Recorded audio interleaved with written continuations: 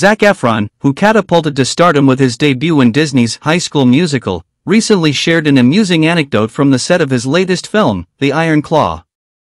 Despite a career that has seen him soaring and flying, Efron revealed the challenges of escaping the High School Musical hype.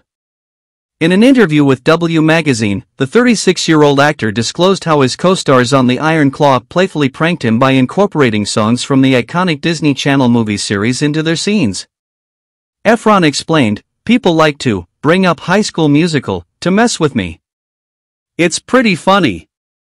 We had a scene where we show up to a party, and Stanley Simons, I think, is singing a song. He performed it live, and then they just continued to move on to another song, and it was something from High School Musical."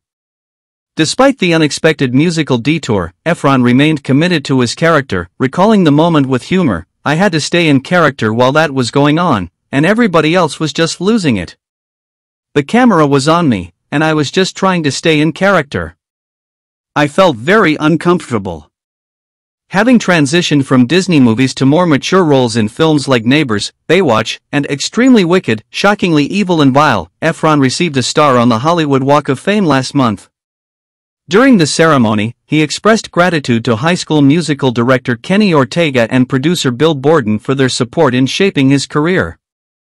Zac Efron's journey from Disney heartthrob to Hollywood Walk of Famer reflects his versatility as an actor and his ability to navigate the challenges of transitioning from teen sensations to adult roles.